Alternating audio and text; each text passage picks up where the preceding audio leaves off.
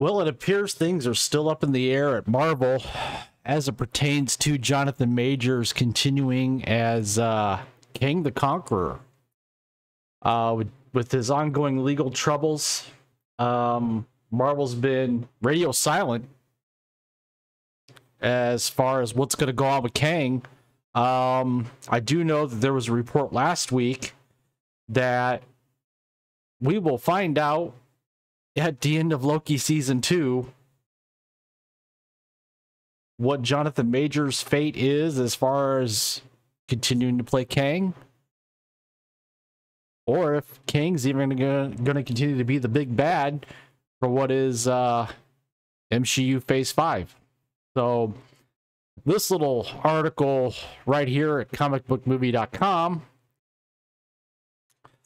Marvel Studios didn't always plan on Kang being focus of Multiverse Saga. Jonathan Majors' future unclear.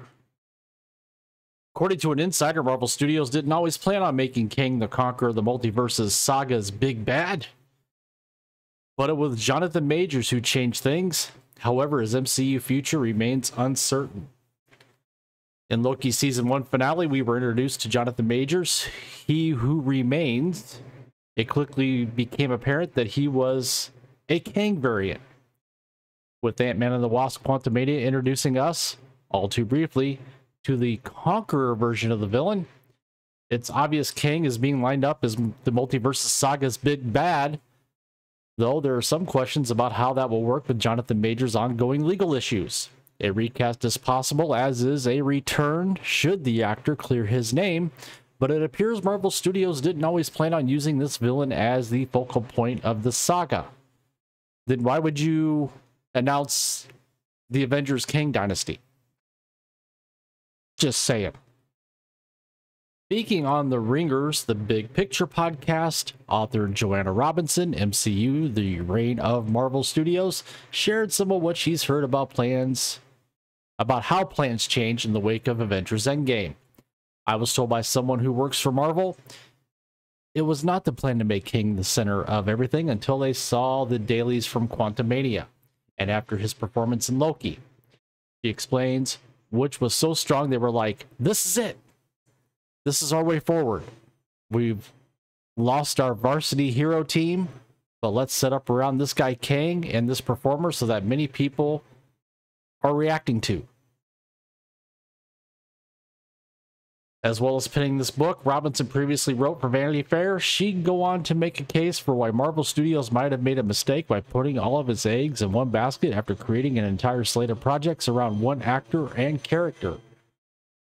That wouldn't usually be too much of a problem, of course, but it's somewhat backfired in this instance due to Majors going from Hollywood's biggest up-and-coming star to one of its most controversial. On that note, Robinson says, that has put them in a bind.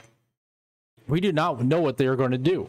I've heard conflicting stories about they're going to replace him. They're not even considering replacing him. We're guessing it would all boil down to what happens when Majors gets his day in court.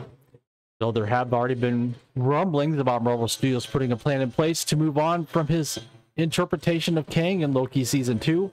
Perhaps it's there we'll meet whoever was originally going to be the saga's main antagonist. So, there you have it. They still don't know. So, share your opinion, comment down below. If you would, please smash that like button.